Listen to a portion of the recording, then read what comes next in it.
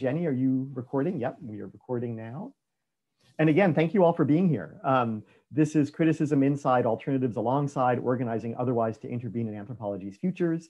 It is a 10-part webinar series being sponsored by the Wenner-Gren Foundation for Anthropological Research and the UC Irvine School of Social Sciences. Thanks for being here. I'm Bill Maurer. I'm the Dean of the School of Social Sciences at UC Irvine and a professor here in the Department of Anthropology. And I'm very pleased to welcome you. Again, there is captioning available should you require or desire. And also we're recording. And if you have questions along the way, please enter them into the Q&A field at the bottom. And our moderators, whom I'll introduce in a second, will help field those. And with that, I'm going to turn it right over to Taylor Nelms. Hi, everybody. Thanks so much for joining us again. I know there's nothing else going on this week, so really appreciate you taking the time to spend with us on a beautiful Friday morning.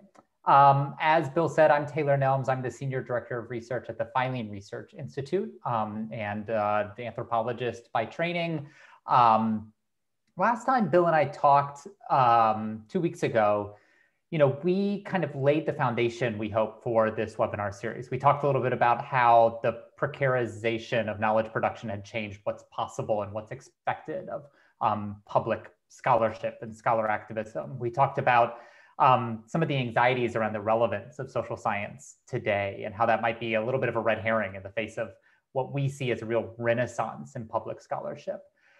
We talked about the opportunity to refuse any sense of a kind of great divide between academia and its alters, and what an anthropology of fellow travelers, or as one of the participants in the webinars put it, fellow troublers might look like. We talked about what the alternative in alt-ac means, and we talked about the intervention as a kind of primary form or practice of public scholarship. Today, we're thrilled to be joined by Dr. Joan Donovan. Joan is the research director of the Shorenstein Center on Media, Politics, and Public Policy at Harvard, and she leads the Technology and Social Change project there. Among the really important, exciting kind of public and scholarly outputs that Joan oversees there at the Shorenstein Center include the Media Manipulation Casebook, the Meme War Weekly newsletter, it's a mouthful, and a webinar series called Big If True. As a scholar, Joan is a leading thinker and researcher on the internet and on new digital technologies, especially as they intersect with the effects of online extremism, media manipulation, and disinformation campaigns, and the effects of those on public culture, conversation, and democracy itself. In the words of Farhad Manjoo in the New York Times recently, the way that activists, extremists, and propagandists surf currents in our fragmented, poorly moderated media ecosystem to gain attention and influence society. She's way too important to have a conversation with Bill and I, but we're really excited that she's here anyway. And later on, we'll be joined by 3 PhD students. Bill, do you want to introduce them? Sure. So the way this will go is Taylor and I will have a conversation with Joan for a half an hour or 40 minutes or so. And then we'll be joined by 3 PhD students who are here with us. Kim Fernandez from the University of Pennsylvania, recently crowned PhD candidate. Congratulations, Kim.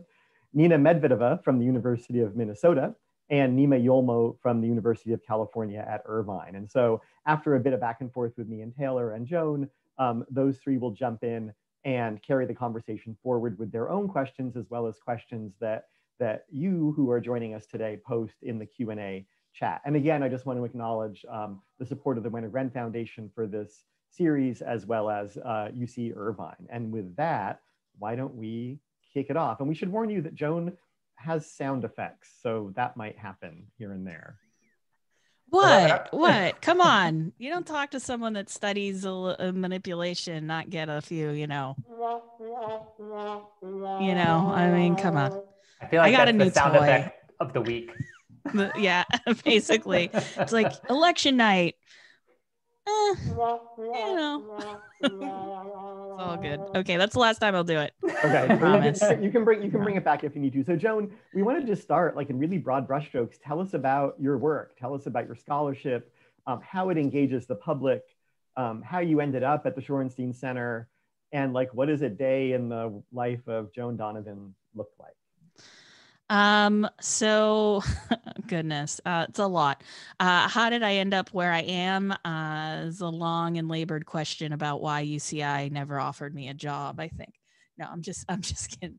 But I do love the folks out at UCI, and so happy to be in conversation with you all. And that's where I originally had met Taylor and Bill, is when I was way back in the days of being at UC San Diego, PhD student in science studies and sociology. And so I kind of worked my way through the UC system as a postdoc at UCLA, where I was dealing with white supremacist use of DNA ancestry tests. But I've always really cared about how people get information and then use it to change the world, right? That is just my big picture question. It's the thing that has always drawn me to questions about information distribution, the study of boring things, as Susan Lee Starr has put it. Infrastructure is something that I care deeply about. Telephones, right? Like, I'm just a nerd about how people connect with one another. Especially like looking at the history of telephones and phone phreaking and pranking. And so all of these things have kind of come together in a weird way, where there was this very strange job call out of Data and Society. And Dana just kind of pushed it in my inbox and was like, interested. And I was like, oh, I'll put in an application, because I'm putting in an application 80 other places, right? And this is back Joan, in this is Data and Society. Data and Society, yeah, in 2016. And tell us what Data and Society is. Oh, okay, yeah, it's a research institute nonprofit in New York City. But they had this really interesting program going around media manipulation and studying how information integrity and how people get information is basically open. Our open information environment has made it so that media manipulators are more able to move bad information at scale. And Alice Marwick had been really leading up this team that had some fantastic scholars on it, including Becca Lewis, who's someone who I've really adored the scholarship of over the last few years. Anyway, I got the job. It was awesome. And I was able to work with some of the most interesting scholars that I had really, didn't really think about, what it would be to run a research team and have like massive collaborations with bunches of people that I respect. But it was a really nice job in the sense that I was able to do the kind of scholarship that I wanted on topics that mattered. And we pumped out a ton of research about advertising infrastructure, about white supremacist use of YouTube. We looked at the problem of, the quote unquote fake news problem, and how different imposters were showing up online and using the affordances of the internet. I was able to collaborate with Amelia Acker on a paper about datacraft and sort of the ways in which it's not just the social part of manipulation that's interesting to me. It's really about how our technical systems are built in a way that has these affordances that usually manipulators and disinformers utilize in order to push their political agendas forward. So that's all of that led up to an opportunity with the Shorenstein Center to lead up similar research, but also expand beyond just media manipulation to look at what we do now, which is what we call the Technology and Social Change Research Project, where we're looking at not just misinformation and disinformation, but also communication infrastructure, and trying to get a sense of, well, how are manipulators turning our communication infrastructure to their advantage? And what are the roles of media and political elites in this process? And ultimately, I think our research right now is starting to look more at, well, who are really paying the true costs of misinformation? Journalists, civil society, public health professionals, researchers. Why is, why are so many folks having to deal with this problem of misinformation at scale? And so that's that's really how I ended up here. If not for the good fortune of just having met some of the right people at the right time that wanted to see the work that I wanted to do succeed. Joan, when you think back to, the first opportunities that you had to kind of engage in a real public way through your scholarship, right? Obviously, your background, some of your first projects were on activist social movements. You started to do work while at UCLA on white supremacist movements. Tell me a little bit about what was the impetus, or how did you first start to think about the potential impacts of your scholarship in the public domain? Yeah, when I first started doing research on activist communication networks during Occupy, it's 2011 and something really strange is happening in the US. And I'm like all other graduate students grasping for a project. I just had, I just was like in the midst of writing my proposal. It wasn't really coming together. I was very interested at that time in medical sociology and looking at the ways in which stigma impacts how people understand mental illness. And that has always been a constant concern for me, as I care deeply about the ways that people are able to access mental health care. And so that was really what I wanted to focus on in my dissertation. But some of the medical sociologists at UCSD had gone on to different gigs. And so I was like kind of looking for a project that I could do that still resonated with me deeply, but also was a little bit more pragmatic in the sense that I could get, the kind of mentorship that I needed. And in doing that, I actually found myself working a lot with Martha Lamplin, who's an anthropologist who had kind of found an uncomfortable home in a sociology department. And she just really encouraged me to explore the things I wanted to look at. And so when the Occupy movement started happening in LA, I just kind of went around as an observer, pretending as if I was an anthropologist, just listening, learning, recording, doing field notes, thinking, this is good practice for if I want to study things that have this component of, dense online communication and then people actually changing their behaviors in public space.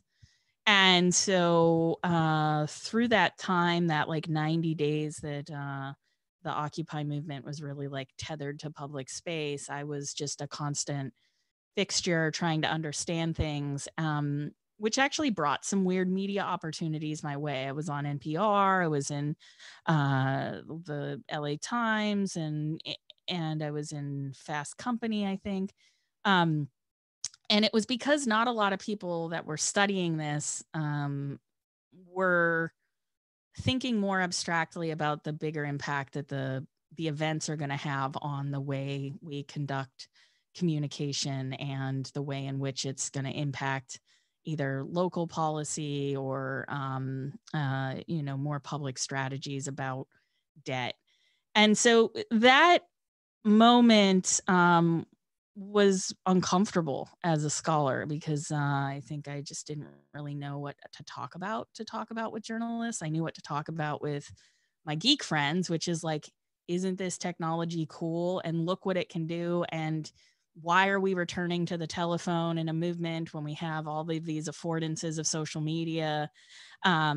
Social media is branding itself as going to be this big breakout liberation technology, but we actually are like organizing on conference calls. Like, isn't that weird, right? But public scholarship wise, I've always been attracted to questions that are of important, social consequence. And so when I had the opportunity to do research with Aaron Panofsky and Chris Kelty at UCLA, I remember very clearly we're sitting around the cafeteria and we're talking about, well, what are we going to do together? And Aaron's like, I've been looking at these posts from these white supremacists and there's something here about the way they're talking about DNA. And I'm like, well, there's something here because they seem to be mobilizing in a different way around science than we've seen in the past, because they're negotiating questions about identity and, purity. And at the same time, you start to see Trump like rising to power as someone who's this like unlikely catalyst for these groups. And so that research, I'll shut up in a second, but that research that we did in at UCLA in 2015 gets published. The ASA, the American Sociological Association conference, is happening on the same weekend as the Unite the Right rally. So we put out a preprint like all good nerds do before our presentation. And that paper that we had written about white supremacist use of DNA ancestry tests becomes this way of seeing that community in that moment as people are trying to reckon with, well, what just happened in Charlottesville? And so that paper, even though it had been rejected by the American Journal of Sociology, I mean, reviewer too, right? Even though we had, gotten some revise and resubmits and things, we're still struggling with how to make sense of white supremacy and white supremacists. At the same time, society wanted to reckon with that question. And I realized that you can't play around with the media. They're going to quote you, right? And so you have to be really succinct. You have to be really matter of fact, and you have to get your point across in 15 words or less. And so I was just really careful with what I was willing to say in the public. And as a result of that, and then the work that I've subsequently done on how journalists get hoaxed, has brought me deep into a community of journalists, which some of which I think, are just brilliant writers and investigators. And so now I'm, fully enmeshed in the workaday worlds of journalists. But it wasn't through academia that came about. It was just a series of coincidences and yeah. It really strikes me that your interest in media, and obviously there's a sort of abiding concern with communication and communication technology, but in the role of media, right, in framing up the kinds of public debates we can have, and the ways that information then flows, around through social networks or, public conversations generally, that comes out of your personal experience in trying to communicate other kinds of scholarly insights in and through media contexts. Yeah, definitely. And that's what's hard. I think I really looked a lot to the work of Biela Coleman in that moment around how does what you study help you become a good translator for those communities into, language that everybody, primarily can understand and in venues that people are used to accessing, right? I think that the other like weird thing about having a preprint, turn into a bunch of news articles. And I think Aaron counted them at one point. There were over 100 articles written about our paper, is that, you don't want to be presenting research that hasn't been peer reviewed and vetted on a public stage like that, because you do, you really deeply value the community of colleagues that are willing to read your work and tell you you're wrong.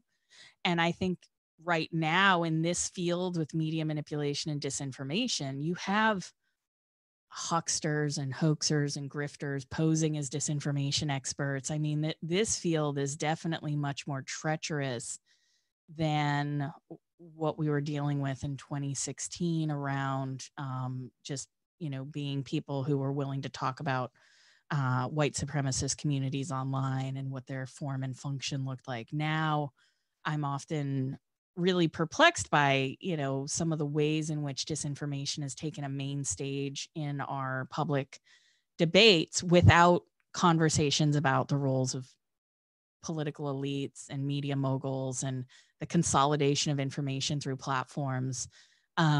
Whereas some of the people that, end up becoming considered disinformation experts have much less of a commitment to the academic rigor, as well as the sort of commitments that we have as scholars to getting at some of these tougher questions about, well, who really benefits from disinformation at scale, and you know, who really benefits from allowing advertising online to work the way that it does, which essentially, you know, Siva Varadarathyan really shows it in his book Anti-Social Media. Says, you know, this is basically an ATM machine, right? That's what they've built. And so you know, I think as we weather 2020, and you know, disinformation has played a huge role in how we understand our politics, I often wonder, you know, the commitments to public scholarship and how that gets you wrapped up in some of the other more thorny issues about power and information control. That's a really good transition, Joan, I think, to a set of questions that we have about, you know, the role of public scholarship in kind of making a difference, right? So, you know, if you think about your own work, you know, and specifically the work that you do right now, right? So your day job, right, at the Shorenstein Center in the Technology and Social Change Project, what's your, you know, maybe it's implicit, but maybe help us make it explicit. What's your kind of theory of change for the work that you do, right? So like, how do you imagine in an ideal, you know, way that it might have an impact, right? And maybe one way to ask this question is, you know, who's the audience for the work that you and your colleagues do, or audience is, and what kind of change do you expect your work to make? Yeah, I think it's, I mean, I'm in a research director position at the Harvard Kennedy School, right? So policy is a huge focus of the school, and is something that I've really kind of had to like fall backwards into in a way, because I didn't, you know, you know, there's an implicit, like, you know, does good sociology lead to good policy? And I think the jury's probably out on that. But, you know, so for us as a team, and, you know, I'll speak about my team and Shorenstein in particular. Shorenstein's always been really known as a fellows place, and as a place where, you know, that people come sort of mid towards the end of their career, and they'll write a retrospective paper about what it was like to be a governor, or what it was like to be a mayor, or what it was like to, you know, be the you know, editor-in-chief of PBS or something. And so we've really tried to turn Shorenstein around into a more research-focused center. And I think what that means in terms of public impact of our work is that, yeah, I mean, like, being at Harvard makes a huge difference, because people take what comes out of Harvard as, you know, very, very seriously. And so you have to bring to that a kind of rigor and clarity of purpose that I think my team, you know, really cares a lot about information integrity in the public sphere. We care a lot about accurate information, especially during the pandemic. You know, when I was at UCLA in the Institute for Society and Genetics, we talked a lot about, you know, negotiations between science and scientists around, like, when do they become public figures? When do you step out and say, you know, everybody thinks it's like this, but that's actually political spin, and what's really going on is this other thing. And so for us, we take up as our audience, you know, not necessarily other researchers, but we think about policymakers. Can this research be useful to them? And so we engage quite a bit with policy-minded folks, and in some instances, I've testified in front of Congress, which is a torture unlike no other. It's like cramming for your dissertation defense when you've never met your committee. right? And so you don't know how things are going to hit. You say the word democracy and a few of them are like, wait, what's that? Or like, what do you mean by that? Or you say, we need to have more content moderation because, the white supremacists are really able to make their conspiracy theories stick. And they're like, wait, we don't want any moderation at all. We don't think government should be in the business of information. And then you're like, oh, okay. So, that audience is a tough one because I think I know that it matters that they understand what we're doing, but it might not be their priority to understand what we're doing. And so we have to work extra hard to make sure they see it and understand it. Then we're also very interested in understanding how technologists see and make sense of this problem. I've been hanging out long enough in California to know that there is a kind of ethic and approach to technology in California that is like no other, in the sense that people are drawn to building things without being pragmatic about the plan for how that technology might not necessarily be full of all the good things you've pitched your VCs on. And so there's always these strategic blind spots in technological innovation and development that there's been so much great scholarship on lately, especially, of course, the work of Sophia Noble and Sarah Roberts at UCLA.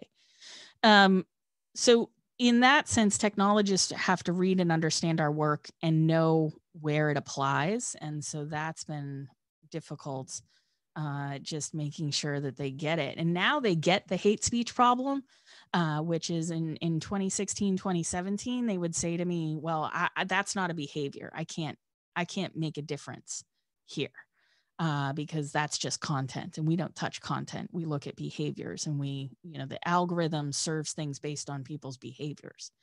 And so we've really had to put algorithms at the center of the debate about what technology does, because that is really about how it serves people information.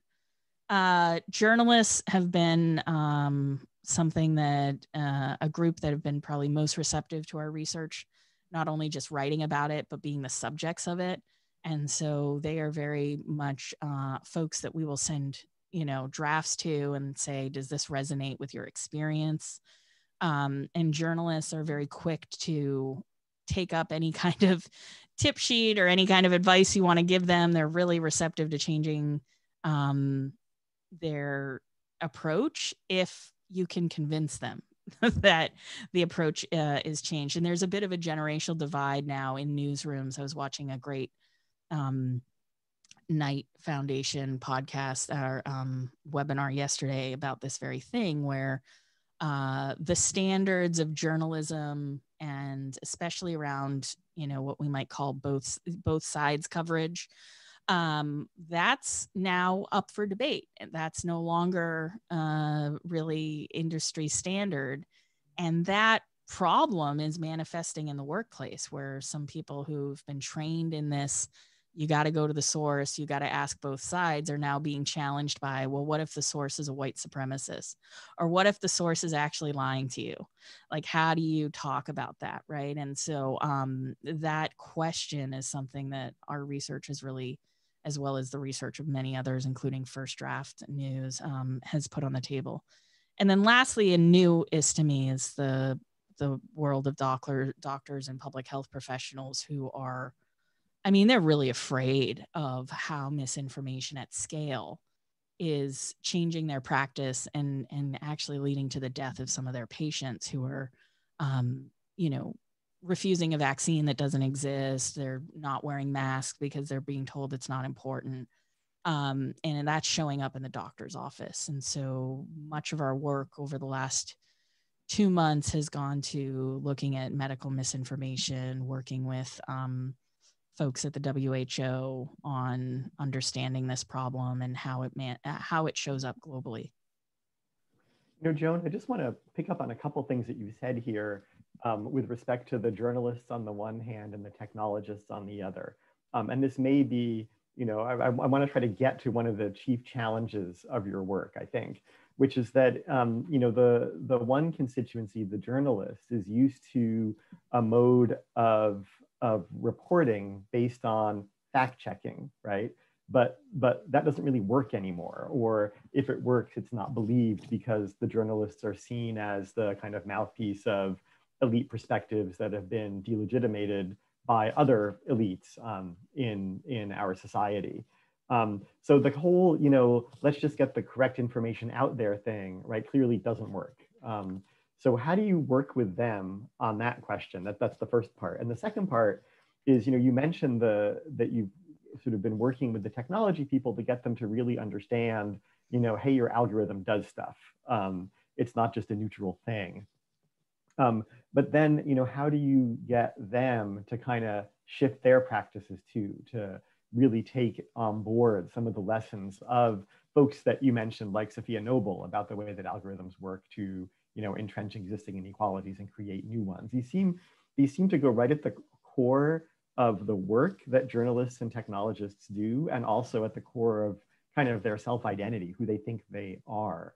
So I wonder if you could just sort of reflect on, in your work, how you're dealing with that really difficult problem, right? You're confronting, in some ways, the very foundation of the professional identities of journalists and computer scientists. Mm-hmm. Yeah, I mean, so it's a question, I'm not obviously not the only person dealing with this. I think, Mary Gray's work, or her book Ghost Work, is really influential in the sense that it helps us understand that there are human beings all enmeshed in this. And this goes back to some of my work on telephones, where I was really obsessed with all of the pictures of female telephone operators who had to have arms of a certain length so that they could plug into the boards, and they, AT&T preferred if you were unmarried so that you could have, more time to be at work. And so there are kinds of laborers, and there are different kinds of infrastructural work where, there are some folks in my field who really, really focus in on C-suite, the suit and tie executives, and try to get close to power, as if, if you could just convince Mark Zuckerberg that there was a problem, then maybe things would change. Our work really tries to get at folks that are doing the work, right? To reveal to them something deeper about the work that they're carrying out daily that will help them do their job better. And most people are fairly receptive to that if you don't dismiss exactly what it is that they're trying to do and the social conditions that got them there, and the kinds of everybody plays these games in their offices, right? But how do you get that person that is now attuned to what's happening, how do you get them to start telling their other coworkers, yeah, well, if we do this, then this actually is what happens. And so that's been rewarding, in the sense that, with at least with the technologists and journalists, as I try to meet them where they are. I've been brought into these different companies to talk to people that work there, been brought into different newsrooms to talk to staff, and just, and then when they ask me questions, I answer them honestly, which is, if I don't know, I say I don't know. But by and large, the kinds of questions that I get from the people in these professions is really about, what is the role that social media is playing that is different from before, right? They don't always understand. I think this is where academics really shine, is that we can take a step back and see a bit of the connections between order and power, like the way that Chris Kelty writes about moral and technical order, and how when you're building a technology, you actually have an idea about how you're going to sell it, and who the market's going to be, and what the users are supposed to be like, and what the purpose is.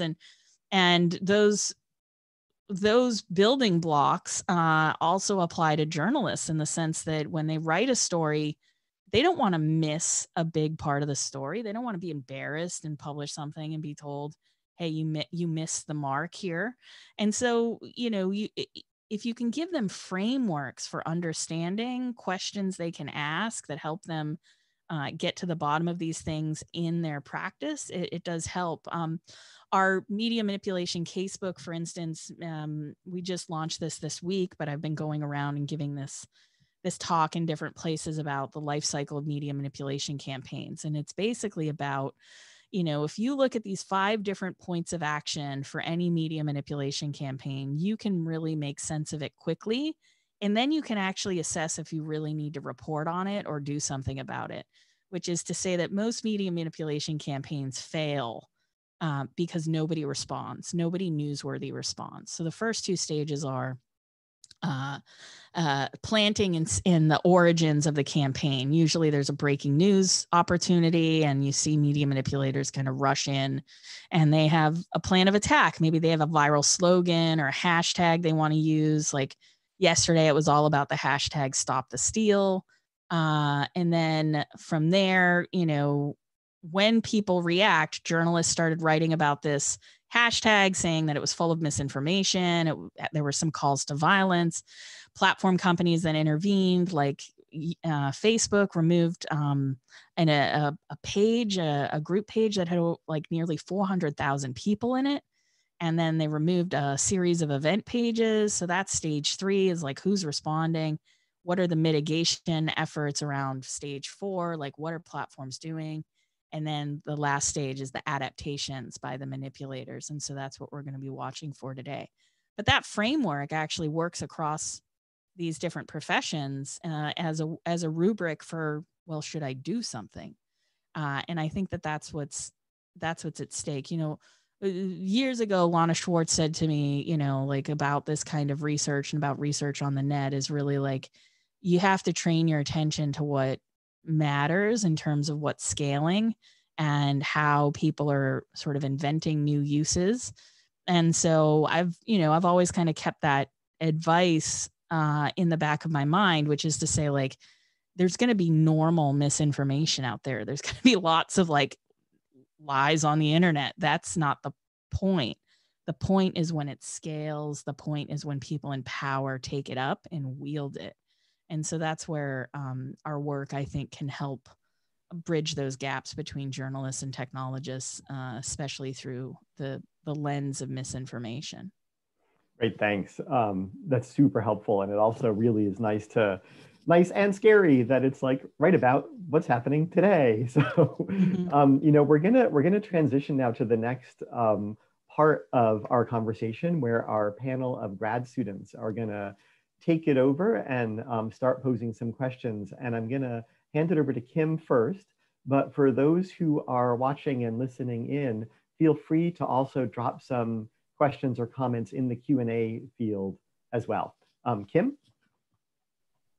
Yeah, thank you so much for these really useful and sort of, I'm sitting very much with the range of things you captured, particularly in response to Taylor's question about your audience. And I was wondering if you would be able to say a little bit more about your choice of method, both in terms of how investigative digital ethnography has been influenced by anthropology, other areas, and also what it means to, like, how does your audience speak to your method and vice versa, I guess.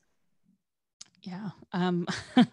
So I am not a trained anthropologist, though I've shown up to the AAA a few times. So I get the feel for it. And from my vantage point, one of my closest collaborators, Brian Friedberg, is trained in anthropology, cultural anthropology, and so we've really honed in on this method that we call digital investigative ethnography. And so there's a white paper up on our website about it, and it blends the work of investigative journalists with a more steady anthropological approach to being with these communities of manipulators and white supremacists for the long haul.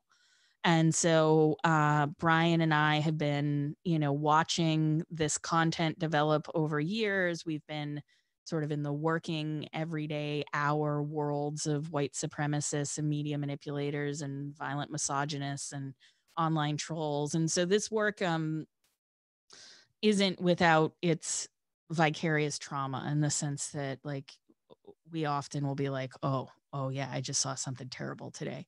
And then, you know, we have to cope with that.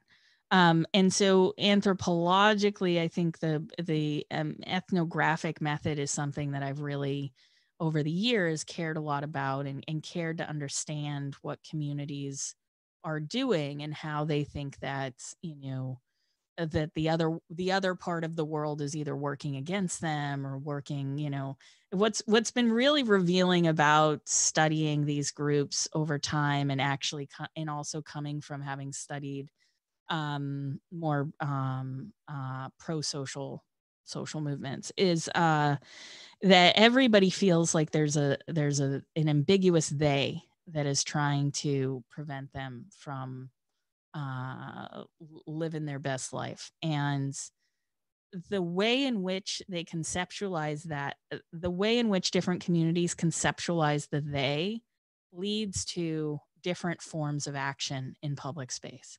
And I can even I will even consider and say out loud that I consider the internet more broadly public space, but there's lots of carve outs and caveats. But things that happen online are just as important to me as things that happen in meet space or IRL or whatever kind of dichotomy you want to bring about. And Tom Bilstorff's work on digital spaces and like the idea that you're never not on your phone or never not online is something that I often think about when, and also TL Taylor's work as well. When I think about like, what does it mean in this moment, you know, to have antisocial movements, right? Like people who are like against other people existing. These people are mobilizing, they're showing up in public space. They are not in the shadows like they were in 2015 when I was studying white supremacists. And so we take that approach very seriously as researchers, where we try to get as close to that action as we can. And then we try to translate it for publics to understand what the importance is of countering these groups, right? Like, you know, countering vicious white supremacists, like that kind of work is something that's difficult to do and isn't always clear about like how research plays into that. You know, some journalists do this, nonprofits do it, but in terms of research for us, it's very cut and dry. It's like, did they say this? Where did they say this? Where did we see it show up in public space? And like, how do we draw the clearest lines possible to say, this group of people were planning this, they were using these technologies, they were either hiding who they were or hiding what their intent was, and then it looks like this in public space, and downstream of that, like, how do we then counter some of that organizing and that messaging? And that, to me, like, mostly is done in the work of a handoff, in the sense that we do that research, and then either the platform companies make a decision or civil society organizations take up the charge. Like Change the Terms Coalition, for instance, has been using lots and lots of research on white supremacists online to like create model policies for platform companies. So that's, you know, it's an approximation of an answer, but methodologically, I mean, you got to know where to look for these things. You got to document them, and you got to cut out the hyperbole. I mean, that's the other thing, is like, you really got to understand, yeah, there are stakes to this, but you have to get at what you can know. And I think that's the last thing I'll say, is that this field of disinformation research, some people run it as a cover to try to get massive amounts of data from platform companies to actually conduct other studies.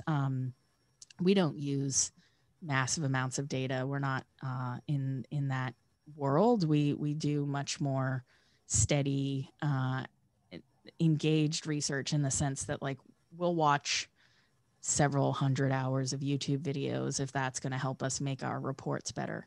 And, you know, that's not what a lot of other researchers are willing to commit to in order to try to make sense of this world. Thank you, Joan. That was really helpful. I kind of have a related question, and this relates to how for long your work has emphasized the need for responsibility and accountability in the design, and also the maintenance of systems that bring publics together, internet, for one.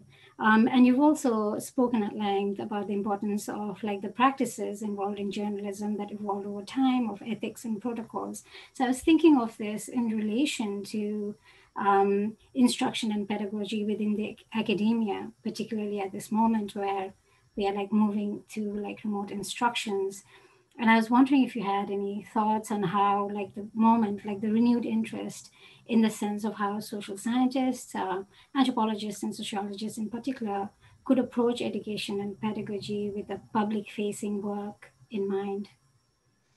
Yeah, there's a great book called Design Justice by Sasha Kostanzachok, as well as Ruha Benjamin's Race After Technology are two books that I often look to think about, you know, how do you get people to understand that the research that they do can serve a broader public, and what are those handoff points, and not just handoff points, but what are those touchstones? Like, what are those places where you're asking for feedback or input, or actually collaborating with folks that are going to be impacted by either the technology that you build or the concepts that you bring into this world. And I know at UCI, Roderick Crooks has been leading a pretty significant effort around how do you like link together research and pedagogy, as well as make it serve a broader public. And so at Harvard Kennedy School, I've had the really good fortune of being able to teach now 2 courses on media manipulation and disinformation. And I learn a ton from my students, because a lot of people come into this work thinking, you know, thinking that it's hyper partisan. And that has a lot to do with the fact that our media ecosystems are shaped really differently when we talk about center and left media versus when we talk about right wing or conservative media. And I'm not talking about far right, just talking about, you know, right wing. And the reason why I think it matters for us to understand research wise why this might be a kind of like difficult zone for people to do education in is because you don't want to be saddled with partisan issues at the same time that you're trying to demonstrate concepts. You're trying to say, hey, this is how a certain kind of media manipulation tactic works. So even yesterday, as one of my researcher or senior editor, she doesn't like to be called a researcher, Emily Dreyfus, who's she works on our team, helping us shape a lot of our research and getting to the bottom of things. So she publishes in the New York Times a case study that we had been working on related to why Trump misspelled Biden crime family, right? And for us, like, it's not about Trump misspelling Biden crime family. It's actually the demonstration of a media manipulation tactic that's been going on for a long time, which is a kind of typo squatting, which is that Twitter had shut down Biden crime family as a search term. So if you searched for the hashtag, you got 0 results. And we were like, that's weird, because these companies need to be more transparent about the content moderation that they take, because otherwise it leaves manipulators open to say, hey, this is bias, this is hidden, this is secrecy, this is collusion, you know. And so transparency actually has political implications for the rest of us. But in seeing that Trump had misspelled Biden crime family, most people would read it and say, okay, this guy misspelled something, you know. For us, that was a clue that there was something else going on. And we took that clue. And then we started to see that people were actually using the misspelled hashtag on other platforms that weren't even throttling or blocking search results of Biden crime family. And so for us, the story is about the tactic, and the story is about the manipulation, but also Rob Ferris's work, and Rob Ferris and Yochai Benkler's work also point us to the fact that, like, these tactics tend to show up in the right-wing media ecosystem more primarily. And so we try to balance the way we do education with a healthy dose of understanding that this is going to get people into the realm of discussing partisan politic. But, usually, like, most conservatives I know get it. They understand that there's a pretty big propaganda campaign underway right now about voter fraud. And until we get evidence of voter fraud, the journalists are not going to cover it, without solid evidence. And so, yeah, when it comes to education about this, I think there's a deep fear about being labeled some kind of like social justice warrior, partisan professor. And I think I might be in an advantage being at Harvard Kennedy School where, hey, my boss used to work for John Kerry and he used to be the mayor of Newton, Massachusetts. And so he's a blue Democrat. And so people understand that partisan politics doesn't necessarily mean that you've got a political agenda, but you have to be really, really careful about how you explain it to people because you want them to understand the concept, not necessarily just the more scandalous part of the example. Hi, thank you for that. So I guess just as a follow-up question, I'm kind of interested in the relationship between your research and the policymaking that it inspires and sort of surveillance. And to kind of expand on that, so there are folks who are like in specifically anti-fascist groups or in more radical left, like anarchist spheres, who feel very comfortable actually going into sort of end-to-end encrypted loops or discords and finding out like who is it that's responsible for certain types of dialogues coming out, and then they feel very comfortable making that information known and then trying to like ban people from those platforms. And I was kind of wondering, like, how does your work negotiate sort of that tension and the sort of ways that you decide to focus on specific tactics or discuss certain actors, like whether it's like, I don't know if you are going into these close to end-to-end groups or if you're focusing more on the public facing side of things, but I was wondering how you are approaching that relationship between research and I guess what I'm calling surveillance, though that might not be the right word for it. Yeah, so there's a rich literature around anonymity and the internet and sort of the kind of ethic that gets us here. And one of the ways in which we envisioned the net politic of anonymity playing out is that everybody would be anonymous. And over time, with social media platforms being so closely wedded to people's social networks, that's become increasingly more and more difficult if you want to remain anonymous. The other thing about organizing online is if you are going to organize to manipulate some algorithms to get something to trend, you actually have to do it in public. You need a massive amount of people to make something happen. And we notice the same thing with networks of harassers or people that are trying to bring together white supremacist rallies, is that for the most part, the organizing has to happen in public. The reason why we know something is a foreign operation and it's more difficult to track is if something just starts trending on Twitter and there's no ephemera in any places you can find online, that to us more than likely points to, some kind of boardroom decision where people were like, okay, this is the thing we're going to do and here's how we're going to do it. And usually that was sort of uncovered in the research that people have done on the Russian IRA stuff, is just to say they couldn't find any evidence of other identities of groups doing this. And so, and then once people got data from CrowdTangle about paying in rubles and like Russia being behind it, it all started to make sense. That being said, when it comes to, I think I wrote about this maybe for PBS or something about doxing. I wrote about it in Chris Kelty's Limb magazine as well, about doxing used to be a technique to hold the powerful to account.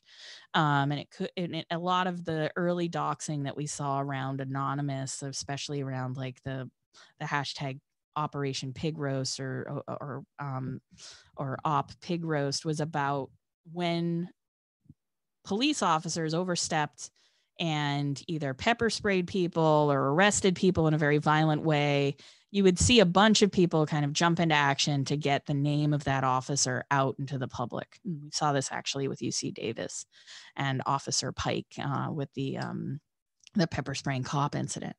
That technique, though, that we've seen used time and time again to hold the powerful to account has been just individualized and made manifest that anybody can do this now, which actually introduces a new and potentially more dangerous situation for folks like me who grew up on the net, not really thinking a lot about what my personal information is going to look like and who's going to want it. Whereas younger folks, I think, are much more attuned to surveillance and the net and what that looks like. So I'm very thankful for all the education of groups like Media Justice are doing to make sure that young people know not to put your address online, not to put your phone number online, and in some instances, not even to use your real name.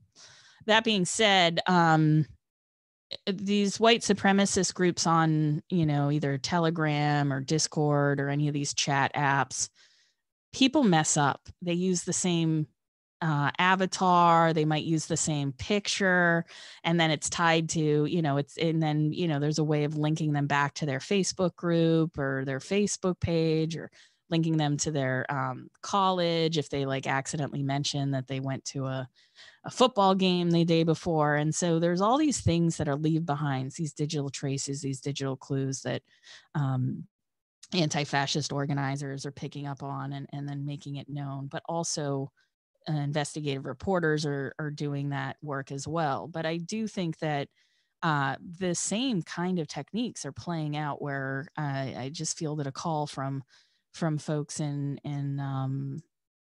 New Mexico about, leftists getting doxxed and what can they do to protect themselves. And I think from my vantage point, it's we do need to think about personal information online, what the leave behinds are, and policy wise, there should be a way to get your information off the internet, short of having to just take on a whole new name. It's one funny story. I know we have to wrap up, but my parents-in-law, they had their phone number was listed on Google as the local FedEx. And so they kept the FedEx fax number. So 6-7 times a day, they would get a fax phone call and they were like, Joan, what do we do? And I was like, change your phone number. You're not going to get Google to change this listing. And so we're actually at this point, I think this big inflection point in the internet where we need some norms. And I'm reminded of other industries like the airline industry, the first few people to build the flying machine, the real harm was going to be if they crashed, right? They were going to get hurt. They didn't start by building an airport. And I think at this point, we do need some plans and industries to start to be built up around internet and social media so that we can get access to timely, local, relevant, accurate information, but also that when information is out there about us that imperils us, that we should be able to take it down or to have it removed or to have some kind of process by which we can adjudicate these things. Because otherwise it's always going to be the advantage of disinformers and media manipulators to use this open environment against the rest of us who are mostly just trying to avoid any serious harm. Joan, I want to thank you for joining us. We want to wrap up, and we do have a question that has come in, a couple of questions, and unfortunately we won't be able to get to that. But I just wanted to sort of wrap up by saying, it really strikes me, it's such a tough question for you that I'm sure that you have to sort of think about it kind of day in and day out about, how to study efforts to undermine truth, right? To undermine confidence, right, in information. While also seeking to equip people and organizations and policymakers to combat those efforts with the tools of empirical social science, right? So there's this really kind of tough nut, right, to crack at the center of your work that I think is really important just to kind of emphasize as a kind of takeaway for me. And it also strikes me some of the really critical kind of themes or sort of recurring themes that I've heard you talk about in over the course of this conversation, right? The importance of discomfort, I think, has been really interesting to hear you talk about. Obviously, the importance of coincidence or contingency or accident, right? In your own personal journey. The other thing that I just want to point out that you do so well, that all of us, that is really a model for all of us, is how important it is for you to name the relationships that matter to you, right? So as we were talking about in our first conversation, as we build out a kind of social science of fellow travelers, so important to maintain and make explicit the relationships that sustain and maintain us, right? So your ability to sort of weave in the named relationships that matter to you throughout this conversation has been so important. And I just want to point that out for our listeners as well. And then, of course, what really critical, I think, is your skill at becoming an ethnographer of your audiences, right? Those with whom you hope to have an impact. Part of the work you do, you may not ever write about it, but is to understand the ways that they operate, what motivates them, what the best ways to sort of, to build out a relationship or a sense of rapport with them so that your work can gain a foothold, right? And so being an ethnographer of your, intended audience, I think is such a really great lesson for all of us who are sort of seeking to make our way in public scholarship, the public domain. So, those are some of the things that sort of really struck me listening to you throughout this conversation. Thank you very much for joining us. I know that we're at time. Yeah, no applause line at the end of the conversation. There we go. I'm sorry, I had to do the laugh track. Oh, the laugh track, that's better. There it is. Sorry, I had to do it. No, I really appreciate everybody staying on the line here and inviting me in. And I'm really sad that we can't be all together in the same space, hanging out and riffing on these issues. And I've been really the fortunate benefactor, I think, of Bill's generosity, especially bringing me out to UCI. I guess it's a few years ago now, to talk about, white supremacy and free speech on campuses. And students are, I think, at the center. We didn't talk a lot about this, but I think at the center of all of our work is a desire to educate, a desire to teach, a desire to help people understand things. And so that's really where I feel like this work really fits in. And I'm excited to see, graduate students take up media manipulation and disinformation as dissertation topics. And I'm excited to see other folks try to understand how disinformation touches down in their communities, what kind of chaos and havoc does it cause. And I'm also really excited to think about digital public infrastructure and what the next iteration of the web is going to have to be, given that the experiment with social media is now seems to be coming to a close. And with that, we'll bring things to a close. So Joan, thank you very much again for joining us. This is the second of a 10-part series. And so next time, I believe we'll have newly minted MacArthur genius Mary Gray for Microsoft Research with us. So everyone, please come back and join us for that. Thanks, Joan. Thank you. Thank you. Thank you. Thank you. See you on the internet. See you in the virtual space.